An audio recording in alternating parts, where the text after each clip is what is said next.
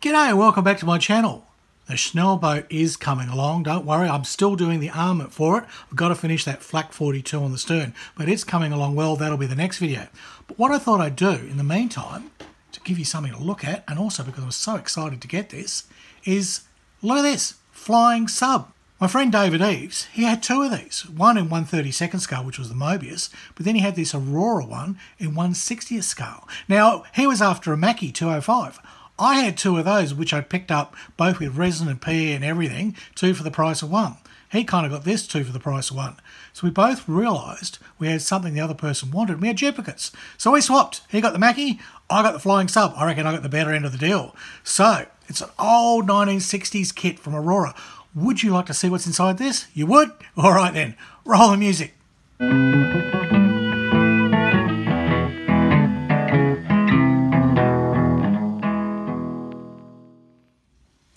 Now, if you don't know why I'm so excited about getting this kit, it's because this was a TV series in the 60s and the 70s I used to watch as a kid, and I loved it. Not many submariners liked it because basically their scientific facts in it were all wrong. I mean, they got everything wrong. There's no way their submarines could have operated that way, and the divers getting out of the sub in the bottom of the ocean just wearing bloody, shallow water scuba gear. It was ridiculous. It was absolutely absurd. It was an Irwin Allen one. Same guys that made Lost in Space. So, it was pretty bloody silly. The acting was a bit bloody woeful. The stories were absolutely stupid, but the submarines were fantastic. The main submarine's absolutely gorgeous, here's a pic, and this flying sub which comes out of it, completely implausible. I mean, there's no way you could have a submarine that then turns an aeroplane and, well, who cares? Well, Jerry Anderson was doing it when they did UFO, that's when I had that. But that one's probably a little more aerodynamic than this. I mean, look at this great big glass bloody front of the thing. I mean, it used to dive back into the ocean, it was flying, and, apart from the fact the shock when it hit the water would have killed everybody inside. Look, you have to suspend all disbelief and just enjoy it for what it was. And the flying sub was always a favourite of mine. I always loved the look. It looks like a stingray, a big yellow stingray. So if you remember that show, you know what I'm on about. If not, you might want to look it up. The episodes are on YouTube, but it's pretty old and it's pretty tacky. Now you get on the side of the box an indication of what's going on. There is an interior. You get the motors, you get the cabin area, you get basically the two operators, Admiral Nelson and Commander Crane. Yes, you get those guys. And it looks like they're in shorts. Yeah, good. Yeah, it must be very hot down the bottom of the ocean. And you get a little hook there, a little towing hook. I suppose that's if it's got to land on a flight deck of an aircraft carrier. Who knows? And that's the front of it with those gorgeous windows, which, would have been totally impractical for all the things it was trying to do. In the kit, there's a lot of nice plastic. There's a lot of nice plastic. It's already yellow, you don't have to paint it. No, it's not too bad. A sinkhole, yep, there's a bit of a sinkhole there. Goodness me, it's not even an injection pin mark. It's actually a sinkhole. There's actually a sinkhole there. But you expect that, these old, this was a re-release in 75, this particular one. There's a bit of burring, there's a little bit of stuff. You got a bit of cleanup. You got to expect that with these old kits. And in fact, they'll even say here, doesn't have a date. Copyright, 20th Century Fox. There you go. Aurora products. There you go. So that's going to be about the size of it. So it's a good size model, even in 160. So David's one in 1/32 is going to be huge. So there you go. Oh, another little sink mark there. So there's a bit of filling to do. We're about to get away with just whacking a bloody clear coat in this yellow. We're going to have to fill a few bloody holes. Oh well, to be expected. Not quite sure what's happening in the back here, whether those also are injection or sink. I think they are part of, because of the moulding, there's some sinkholes here as well. So there's, basically my sub is sinking, which is what it's supposed to do. Oh, goodness me. Windows? Yes. Well, there's a bit of flash there, a bit of cleanup. Look, that's what this kit's going to be all about. You will lovingly work at it and tidy it all up and turn it into something really nice. Here is one of the top wings, and it's not too bad. I've already done a dry fit. It actually goes together reasonably well. A few more burrs and things to tidy up and clean off there. That's how it is. This is the base for the interior, so that will be your cabin area by the looks of things. I think it is. And then you've got your motors going to go in the back there. Comes with a stand, which is handy because this thing ain't got no wheels. No, it really hasn't. And there's the stand other part there as well. technical term. And you've got a couple of these spinny things. At first I thought they were kind of like motors, but who knows? They're just kind of, you know, roundy, venty sort of things, and they facilitate you being able to put the stand in, because one goes underneath and one goes on top. But they don't seem to be connected to anything. Who knows? I mean, as it is, the front has a whole lot of these little vents here, which we assume were air intakes when it's in the air, and water intakes, and they would somehow feed the motors, which are propelling out the back of it. Oop, dropping everything. So yeah, this is on the front here. It would have sucked it through supposedly, but there's nothing in the kit to indicate that. And there's oh look, it is pure fantasy, and there's just no way this thing could have really worked. It's just a joke, but it's pretty. It's very pretty. Okay, well, I've got some bags here. I'll open those up. Let's have a look at the instructions and the parts in detail. I've done a little quick dry fit here, and it's not too bad. There's certainly areas that again require some attention. It's a bit wonky here around the bow, but you know, motor's got to go in there. But generally, it doesn't fit together too bad. Actually, it doesn't fit together too bad at all. It's not going to require as much cleanup as I thought. That front piece is a little bit warped. But one exciting thing about this this kit is they made it so that you can open up and see that interior, which isn't in there yet. Yes, use your imagination. Yes, there'll be some interior in there, but that's quite a nice feature. So put that aside. Now, very old and yellowed out instructions, and I love seeing the old sci-fi lettering. That was actually invented, that style, that font was invented so computers could read checks.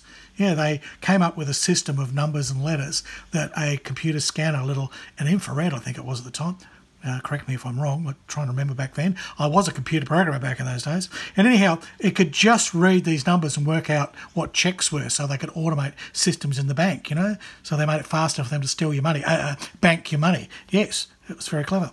Now, you get a big blurb here, so that tells you all about it. Yeah, that the main submarine is called the Seaview. It escaped me. Yeah, so the Seaview is that lovely big submarine. Another pic. And this popped out of the bow of that, which is pretty stupid, because that's where the captain and all the crew were inside another big glass sort of enclosure, which would have been totally implausible, the depths it was going. And somehow they managed to squeeze a great big yellow submarine in there as well and pop it out. But there you go. All right, so lovely old 1960s style sort of stuff. Instructions are pretty basic. You're going to put the interior together here, build your motors, a little bit of superstructure. Well, actually, that's framing and support frames and everything that go inside there for the interior. Then some bulkheads. They'll all go in. And then finally, you'd put those top pieces on that I've just dry fitted. They'll all go together. And you've also got clear panels here and the lights. Now, that would lend this to actually putting LED lights inside this, because I could light up those little high beam lights and have the interior lit. It shouldn't be too hard to do. And as far as the motor go, I don't know if we can actually get something happening there. Who knows? Paint scheme's pretty easy. Yellow, yellow, yellow, yellow, yellow, yellow, yellow. A little bit of dark blue, a little bit of black, a little bit of silver, just to sort of, you know, make it look good. But there you go. Interestingly, this shape, all right, those of you that watched all the sci-fi back in the 1960s and 70s, do you remember the Land of the Giants? Do you remember that? Do you remember their orange spaceship? Well, have a look at this side on. It's basically the same one. In fact, I think the same model maker did both, or they pinched the design. And the Land of the Giants spaceship, it's a little bit longer, doesn't have the big manta fins on the side, but basically their spaceship is just another version of this. Probably its Big Daddy. Yeah, Big Daddy one. So that's that. Now, let's just have a look at some of these parts. Well, obviously the stand, just your basic little very wobbly Aurora stand, which I probably won't use. I'll basically put a rod up its bum and suspend the thing over a nice piece of wood. I think it'll look much better that way. So, yeah, I mean, these stands were sort of okay, but they always wobble. They always wobble, and you'd have to spend a lot of time cleaning them up and doing things to them. So, yeah, and your kits would always fall off them. You know, you put them there, first earthquake that came along, all your kits had fallen in the bloody, fall all over the place. There's a little rotating things, and this one will go on the bottom. So there you go, and there's a little slot there for the stand. Well, I'll change that and put a rod. That way I can feed wires up through there as well if I'm going to light it. So that'll be the solution for that, as I've done with my my spaceship Orion, which you guys haven't seen yet because you didn't like that one. Too much hate mail on that. I don't know. No, I'll get it out. A limited audience, yes, I know. These are more like toys. These are not tanks and aeroplanes and battleships and everything that are, you know, all the basic ex-military types get excited about. No, this is from my youth. This was fun. This is fantasy. This I really love, like the Stingray that I've got. I really love this sort of stuff. That's a bulkhead that goes at the back. That's for the thing that holds the engine in. Yeah, that's sort of a bulkhead here that goes behind the whole engine mechanism, so that's interesting. These are your clear parts. And, you know, it's not like we're going to do an opacity test. Opacities test. Put your teeth in area, get any. A see-through test, yes. We'll just basically give them a bit of future, and they'll look quite good. So you've got your headlamps, and it would be nice to basically funnel through an LED so that it lights those up. A couple of LEDs on those, and then maybe something in just a LED strip in the cabin so that all the little guys, which are all suicided off their sprays, all the little guys, they'd pop up. A little bit of cleaning up to do there. There's a bit of flash, yes. They're a bit dirty, they're a bit grubby, and they don't look like they've got shorts on. They painted them up in that thing as though they're shorts, but they've actually got trousers. So here's your motors. No idea what the propulsion mechanism was with this. Probably like the Battlestar Galactica, it was wombat poo. That seems to be the general science fiction fantasy propulsion method. Mainly because wombat poo is square. Did you know that? It's cubed. Wombats actually poo in little cubes. I'm not kidding. Look it up. It's not a joke. It's a real thing. Look it up if you don't believe me. And that would be much easier to store than, you know, if you're trying to do any kind of other sort of scat from animals, because it's usually round or it could be sloppy. But no, wombat poo is hard and it's square. Makes a perfect propulsion mechanism, and it's full of nitrogen and all kinds of things. So there you go. These are obviously the jets for the motor. Well, there's three of them, so something else going on there. This is the ring of confidence. Who knows? Who knows? There's a little ring here. Ah, yes, that's going up here, which is kind of the top thing to go with this whole spinny thing. This fantasy part, who knows? Who knows? It's just saying, oh, look, there's a whole lot of injection points on that. So they could be injection points, or they could be features to take a wash. Luckily, that's the one on the bottom. That's the one on the bottom. I don't know what the one on the top looks like. It's got them as well. So it depends. You could call them injection holes, or you could call them features. Don't know. I might try and find some photos of the of the actual model and see if they are. Not that I'm too worried. I mean, you really wouldn't be that worried with this. I mean, sinkholes, yes, with a bugger the shape up, they look horrible. So you know. And there's this thing here. Oh, that's a control panel. And we actually have, when we find them, we actually have decals for control panels. So that's that one there. We have these little decals go with control panels to make them look all pretty. So, I mean, I could paint them up, but we'll see if those go on. So, we've got little hatch things there. So, you've got a few little things. Engine room walls. Whoa. Yes, because everything was nuclear powered. Yes, back in the 60s and 70s, they thought everything was going to be nuclear powered. You know, they're going to be nuclear powered toasters. Everything was going to be nuclear powered. Of course, it wasn't. A little seat. I mean, there's not a lot of detail on this. It's very cartoonish, but then again, it is a fantasy submarine. These parts look a little better. This one, that actually is moulded nice and clean and crisp. I mean, it's a good thing if you can get you can still get this Revel monogram, release it still, but of course the moulds will be pretty well rooted and the thing will be covered in flash from arsehole to breakfast. But still, you could buy it and build it, as long as you don't mind too much cleanup. This is the sort of the same trick with like Airfix. If you can get the old white box kits before they all got reboxed and remoulded and shuffled and routerized, they're quite good. So you've got lots of little valves and things, and there's your coat hook there, you know, for hanging up your coat hangers. Another seat, more widgets. Who knows? Who knows? I don't know what that is. That might be the toilet, yeah. Or the heads, as we'd say. And you get this is all part of that structure there that fits over the interior, so that it gives you some detail to open up for. And there's a ladder so they can get out. You know, when they've had enough and they say, take 5, they can just walk out of the submarine. Oh, that ladder. Oh, there's another one of those little motor pieces, a small motor there, and some other little fantasy sort of pumps or something. It's all make-believe. Now we've got a whole lot of bulkheads here, which will go in the interior. So that's good. And there's a door. Some more control panels will take decals.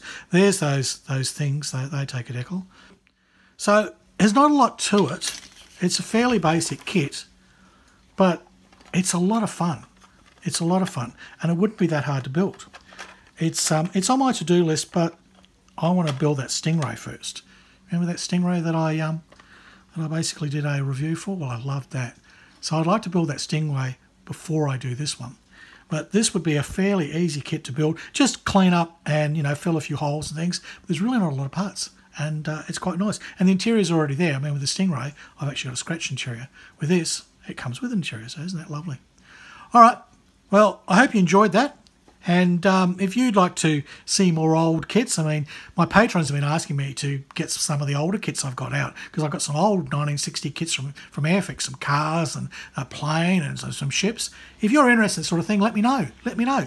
And if you enjoyed this video, please like, comment, subscribe. And if you really want to help me out, go to Patreon.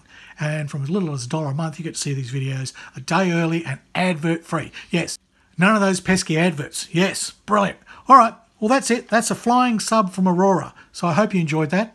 And I'll be back, hopefully on the weekend, with the Schnellboat, all about how to build all the AA guns. That'll be exciting. All right. Goodbye from Australia. And it's hooroo from Harry Houdini.